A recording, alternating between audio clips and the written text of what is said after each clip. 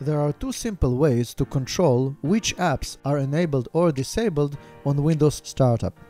To show off your deep knowledge of startup apps, use the more advanced way by clicking Start, then clicking Settings. Click Apps, then Startup. This is a list of apps that can be easily enabled or disabled during Windows Startup. Thus the name Startup Apps. Please subscribe. This shows if the app is enabled or disabled, and this shows the impact on the system. For example, to enable Cortana on System Startup, after deep concentration and consideration, click here. For old school professionals and for those who feel they are, the same can be done by using the Task Manager. Right-click Start and click it here. Click the Startup tab, right-click any app from the list and click Enable to enable it or Disable to disable it.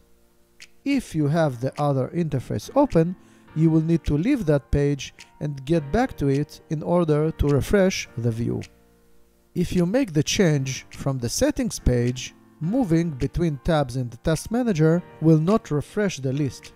You will need to click on View and choose Refresh. I hope this helps you stretch your startup app's enabling abilities to their limit. And for more videos like this, check out this one next.